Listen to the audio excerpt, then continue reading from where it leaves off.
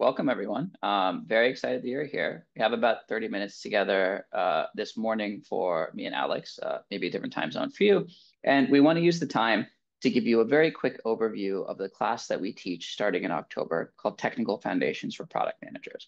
Before we jump in, we'd love to introduce ourselves. I can start. My name is Anand. It's very nice to meet everybody here. I've spent the past more years than I would care to share publicly working in product leadership roles across a number of different companies. I'm currently the SVP of product at a company called Rula that helps people find therapists who take their insurance. Before this, I was a VP of product at a startup called Pilot. It's backed by Sequoia and Index and Stripe. Before that, I was a director of product at Gusto. Before that, I was a product lead at Dropbox, which is actually where Alex and I first met many years ago. Before that, I was a director of product at Zynga, running the Words with Friends and other With Friends game studios. Before that, did my undergrad and my master's at Stanford. I also teach product management at Stanford in the Graduate School of Engineering, as well as obviously through Reforge. Alex, you want to share a little bit about who you are? Absolutely. Everyone, my name's Alex. I am most recently the CTO and one of the co-founders of an organization called US Digital Response. We help governments with their technology challenges. There's a lot of bridging the gap between folks who are not very technical by nature and technologists, which is part of what makes me excited about this class. I also more recently, sorry, distracted by that chat message. Prior to USDR, was a director of engineering at Dropbox. That's where I met Anand, where we worked on Dropbox Business together. I also have a few little side projects that are dedicated to teaching. One of them is a website, cprogramming.com, that has been teaching over 100 million people how to program in a language called C and C++ for the last 20 some odd years. And I run a podcast called Decoding Sales, where I bridge the sales and engineering worlds again. You might see a little theme here. And then finally, from Harvard, where I was also a teaching fellow for several of the introductory computer science classes. So very excited to have you all here and possibly in the class. Love to connect the dots between the engineering world, the technology world, and the business needs, which is part of what makes this a really fun class to talk about. Perfect. And as Anand referenced earlier, we were a PM tech lead pair at Dropbox. So we've actually lived the life that many of you are experiencing with going through this process of working with an engineering partner. One thing Anand didn't mention, he doesn't actually have a CS degree. So he, like you, did not come in with a deep computer science technical background. And so we've also lived that journey of bridging that gap. And that a lot of those lessons that we took from working together at Dropbox have been distilled down into this class. And we're really excited to share them so that other people have an easier journey than we did, although we got along really great. This is a chance to distill those lessons and help the next group of folks along. Perfect. So let's talk about what problem we're solving with this class. Why does this course exist? I'm guessing that at some point in your career, if you're interested in this webinar, you have gone through the process of trying to figure out how technical you need to be. Maybe you took a SQL class somewhere, or maybe you went on the internet and you tried to learn basic programming, or maybe you spent time with an engineering manager or a technical lead in your organization to learn a little bit about your architecture. Why is it so hard to get good advice on this topic? If you type how technical do product managers need to be into Google, you get on the order of 100 million results back, and the top two are directly contradictory. First one says you really don't need a technical background at all. And the second one says you absolutely need a technical background as a mandatory prerequisite. It's really hard to get good advice on this topic. If you go and you look and you ask smart people or talented people, everyone has some personal perspective about what worked for them, and they're not really trying to distill it into generalized lessons that will work for you. Why is it hard to answer this question? Is it just because people like making stuff up on the internet? No, it actually turns out that the answer to this question is hard because the answer is very different depending on the person. It depends on things like your industry. So if you're working as an AI product manager versus a SaaS product manager, you probably need very different levels of technical sophistication. AI being closer to the cutting edge of frontier research means you probably need to be more technical than if you work at a SaaS app. It's also specific to your company. So if you work at a 100,000 person company versus a 5-person startup, you're going to get different answers to this question. It's different if you're working on hardware versus software. It's different depending on your role. So if you're working on a very narrow field like a billing product manager or a risk and fraud product manager, probably need a lot of technical expertise. If you're doing a platform PM or something more on the engineering side, again, more technical expertise required. And finally, it's also specific to you. You might have taken one CS class in college somewhere. You might know a little bit of SQL. You might be able to read an architecture diagram. So the reason this question is so hard to fundamentally answer, and the reason that a lot of the resources that Alex and I looked at when we were trying to develop this class fundamentally failed to answer this question effectively, is because the answer is totally customized to your individual situation. The good news is Alex and I are here to help. So one of the things we spent time doing as we were putting this course together is distilling a framework that you can run that will clearly answer how technical you need to be as a product manager. And what's interesting about this is it's totally personalized to you.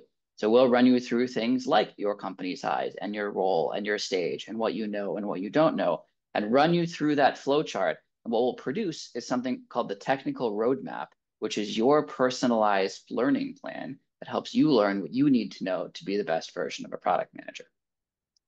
A little bit about how the class itself is structured. So it's a 3-part lecture series with one bonus module on AI. In class 1, we talk about how to build this technical knowledge roadmap that we just identified. We walk you through what your engineering counterparts look like, and we give you this framework that at the end produces a specialized list of learning topics that you can go deep on. The second class is organized around foundational engineering concepts we think that everybody should know. These are things like, what are APIs? How do they work? What is the front end? What is the back end? How do networks work? Basics of the internet. Very large, high-level conceptual concepts that you might need to know as a product manager, no matter what you're working on.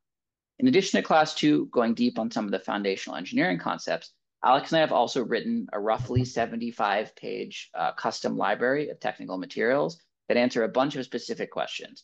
If you want to know what SOC 2 is, or GDPR, or how front end works, or a little bit about C, or how an LLM works, there's a whole technical library that's included as part of this course that you can download and save for your reference if you ever have questions about a particular topic.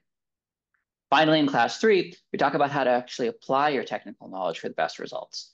It's not sufficient to actually have the knowledge. Sometimes the knowledge can even backfire from a results perspective.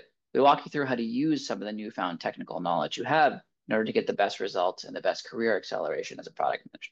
I mentioned this at the beginning, but we also have a special bonus module this time around on AI. We've heard a lot of interest in prior classes where people want to know more about LLMs and the cutting edge frontier models. Alex will talk more about this in a couple of minutes, but we do a special 45-minute Q&A office hour session where we go very deep on LLMs and what you need to know as a product manager and how you can use them in product development.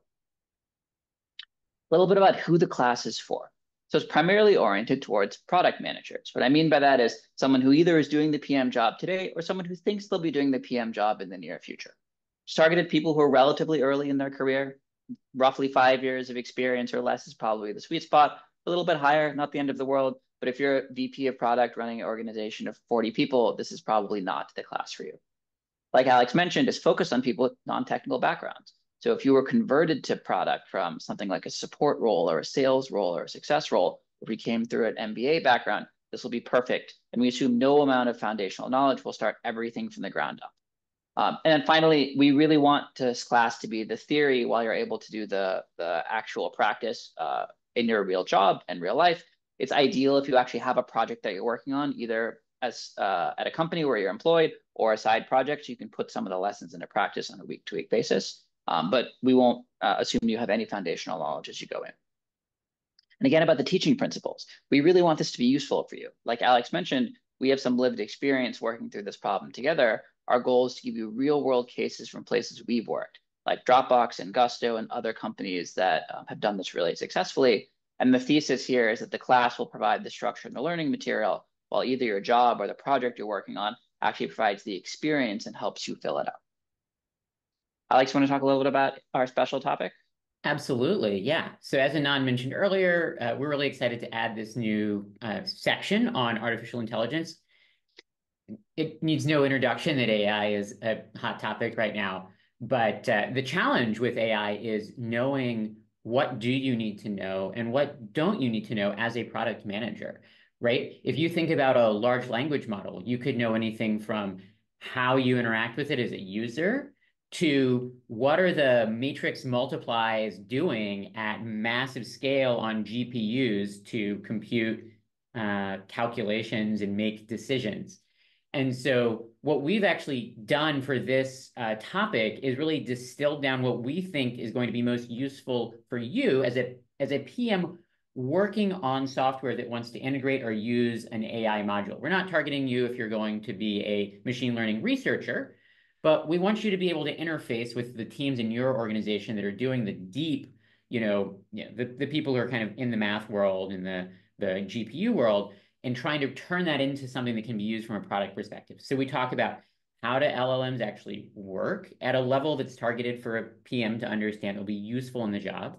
How are they trained? How are they evaluated? This is actually a really important part of understanding how to make the most of a large language model in production. And then talk about how to integrate them into feature development, and then also how to improve the performance of models. What do you need to know as a PM? Let's say that you've built this amazing feature. It's not doing what you want quite yet. How do you get it over the finish line? What are the tools and techniques that are state of the art right now? So this is really designed to help you as somebody who wants to use AI to make the most of these new technologies in business context without getting into so many details that you'll be lost and confused and wishing that you had taken 4 more math classes. So lastly, we thought it'd be really helpful for you all just to see a few words about what other people have said about the class. It's a little bit embarrassing and awkward to read nice things about us. So I'm going to just give you all a minute to read the slides here, but these are direct quotes from students who've taken the class over the last few sessions. Cool. We'll leave this up on the screen for a minute, but the remaining time we have today, which is about 15-ish minutes, is mostly for Q&A, either on the class or any materials that it covers or doesn't cover. So Alex has the Q&A window up in front of him and is looking through all of the questions that people are upvoting. Alex, do you want to kick us off with one of the Q&A questions that we can answer together? Absolutely. I want to, first of all, just encourage folks. I saw a number of folks going in chat, introducing themselves. Please also ask questions in the Q&A. We've got one right now from Elise. This one is, are there any cases or exercises we'll work through in the live sessions, or is it primarily lecture style where we listen for the full time and make notes and absorb? Great question. It's primarily the second, although it's a little bit of a mix. I'd say it's probably 80% lecture and 20% cases. What we found when we did this the first few times is if we asked people to do all of the materials async and focus only on cases in the class, people were lost. They tended to not do the homework. So we're probably 80% we'll walk you through it live and 20% cases. There certainly are cases. Again, Alex and I include real cases from things that we've worked through or people on our team have worked through. But it's probably 80% lecture, 20% case review. Fantastic. There's also another question in here that's not directed at us. Paul, I think this is for you. How do you enroll in the course per se? Yes, I can jump in here. So you can actually click on the link that Alex and Anand have shared here to directly enroll in the course that they've been talking about. Yep. So we'll send the slides out after. It'll include this link, and Paolo will include materials for enrolling. You can also go to Reforge directly and search for the Technical Foundations for Product Managers class. The class is 4 lectures in October. So Tuesday morning Pacific time, the 8th, the 15th, and the 22nd at 8:30 a.m. And we have that special AI session on Wednesday, October 16th in the morning as well. But enrollments are open all the way up until basically the first day of class. So as long as you get there before 8:29 on October 8th, you're good to go. And I actually see another question here about, do you need to have a Reforge subscription? You do need to be a member of Reforge in order to access our courses.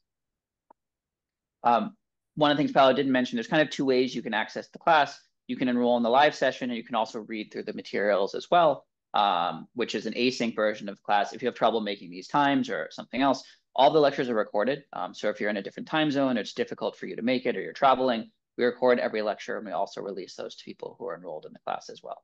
But if the class is hard for some reason, you can also look through some of the content asynchronously. There's way more content in the live class that we don't have in the async material. You can kind of think of that as the very light version of the class.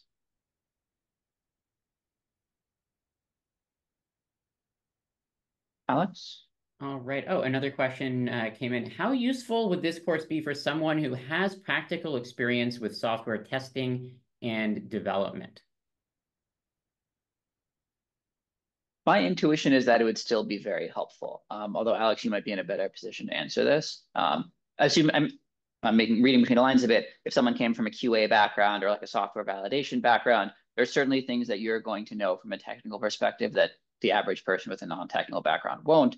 But you probably won't know things about architecture diagrams, maybe API development, the basic three-tier SaaS architecture, some of the other core components. So my intuition, without knowing the specifics of what you've learned in QA side of the house, that is probably still helpful. We also cover a lot about communication. We talk a lot about how to get the most out of your engineering partners. We cover concepts like how to do better estimation, how to improve engineering velocity, how to think about managing tech debt. So those are also probably things that don't really get covered on the QA side. Alex, anything you want to add that I missed?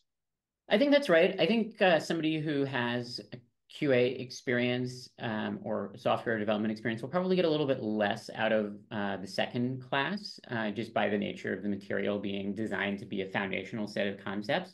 That being said, we do look at that material from the perspective of what a product manager needs to know.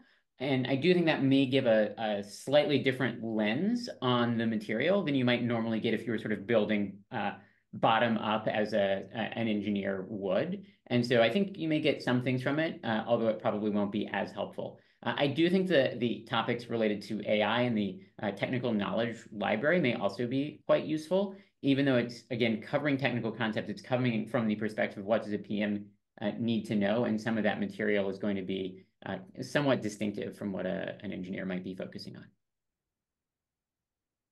on. Oh, there's a good question here about whether, well, lots of questions coming in. Okay, let's see here. Somebody's asking if they can, how it works if they cannot attend the live classes. Can they purchase just the recorded lectures? And is it the same cost? You can.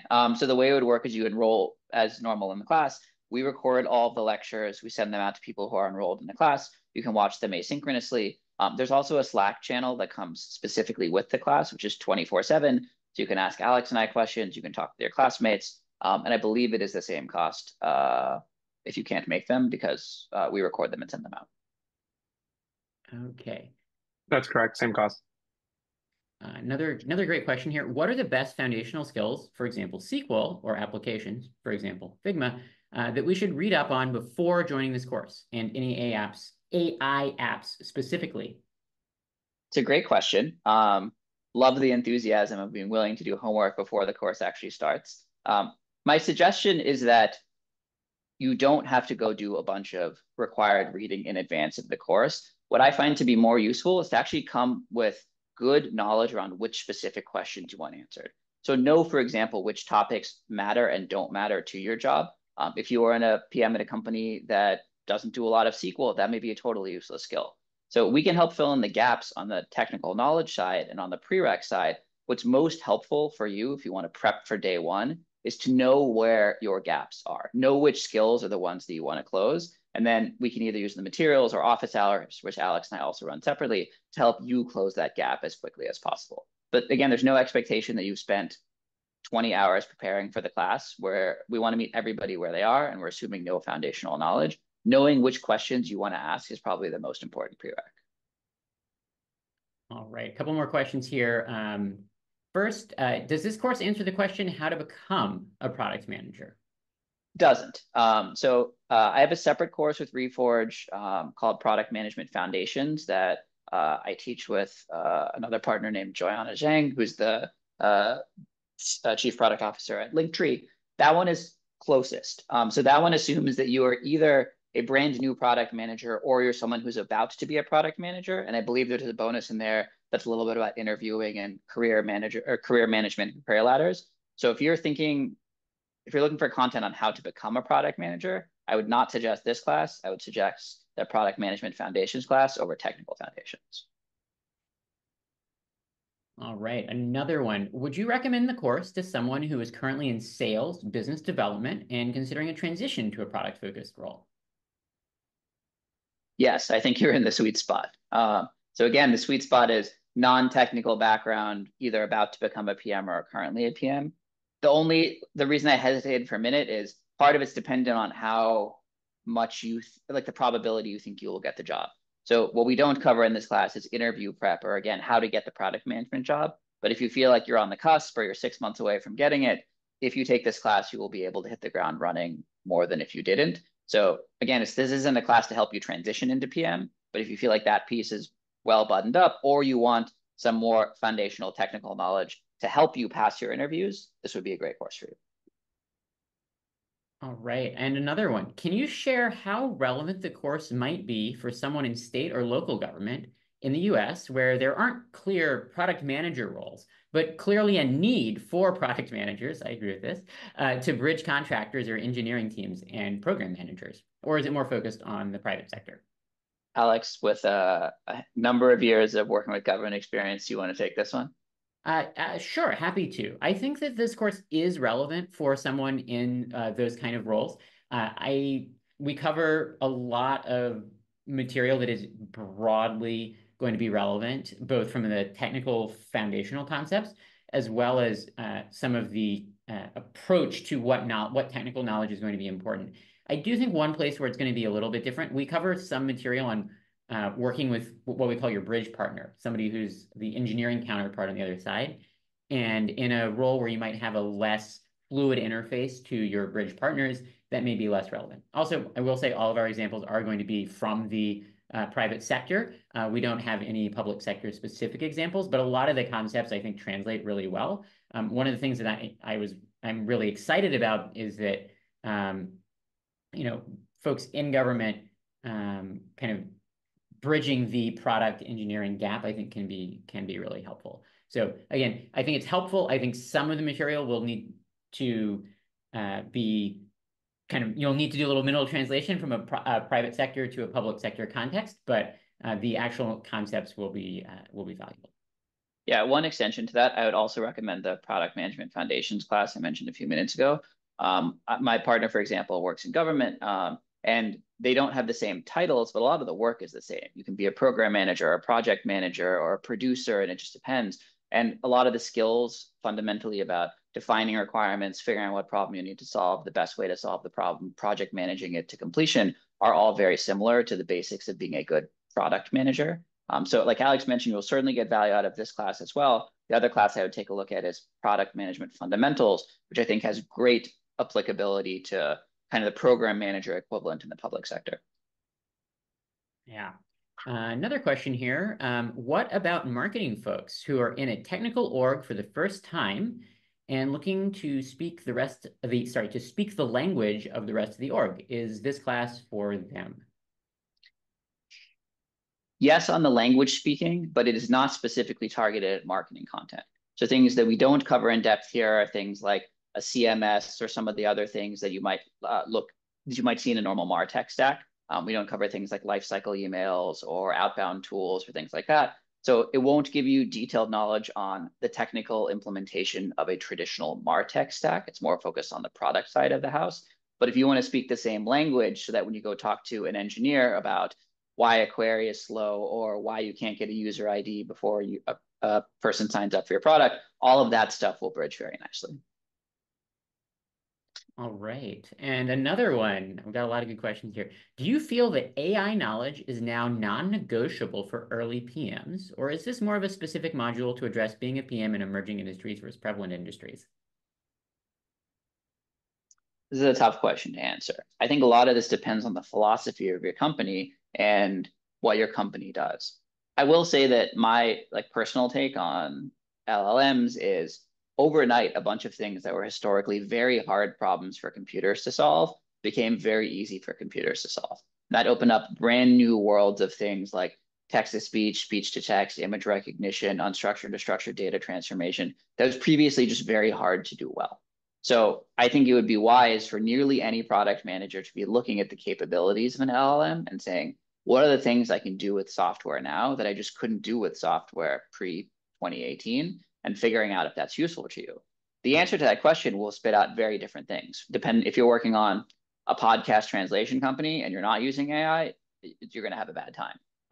But if you're working on something, if you're working in the defense industry for something that operates a bunch with classified information, probably less of a cutting edge tool for you.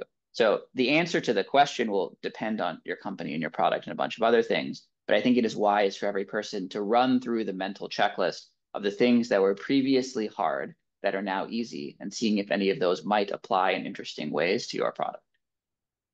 And maybe I'll just add a little bit to that. I think that similar to the way that the internet in the early 2000s, late 1990s, became a thing that at first applied to some businesses and now applies to literally everyone, and the way that mobile in the late 2000s, early 2010s became a major focus of basically every business. At Dropbox, we had one point where we were very mobile first in a lot of our development, for example, even though we were at core a desktop product. My suspicion is that AI is going to start to take on a pretty similar role, where not necessarily today in all businesses, but the capabilities it unlocks and the translation of a new set of things that computers can do that they couldn't do before is going to be pretty fundamental. And I think it would be a mistake to assume that it's a flash in the pan. That doesn't mean that literally today every PM needs to go and become an AI expert and apply AI in your product. You should only do that if it makes sense. And that's a really important part of the course, is talking about when it makes sense and when it doesn't. But I think that over the course of the next few years, it would be very smart to get up to speed on what's possible and stay at the cutting edge if at all possible. 100%. We have about 1 minute left, Alex. Maybe one more question, and then Paolo, do you want to wrap us up? All right. Well, one more question. Anand, well, this person's asking, do you still think it's state of the art to learn Python? Depends what problem you're solving. So I'll give you my soapbox on this for a second. I actually think that most PMs don't really need to know how to code. I happen to have taught myself how to code, and it has come in useful at times, but I don't think it's a prerequisite for being a great product manager. That said, if you were going to choose one language to learn that isn't SQL, that isn't about data extraction, my personal suggestion would be to pick Python over something else, Rust, Java, whatever. There are lots of reasons that are way beyond the scope of the next 15 seconds for why I think that. But the short summary is I think it does the best job of hiding all of the frustrating parts of computer science while exposing all of the good ones, which give you the right mental models you need to reason about what is easy and what is hard from a software perspective, instead of mucking with syntax and a bunch of other, and memory allocation, a bunch of other things that you just don't spend a bunch of time on. So short answer, I think that most PMs don't need to learn how to program. We talk about that in the class. But if you're going to learn how to program, my personal suggestion would be Python. It's also the most popular language in the world right now. Yeah, and it's also the language, it was sort of on an uptick as well because a ton of the AI stuff is written in Python. Cool, we are at time for today. Paolo, you want to wrap us up?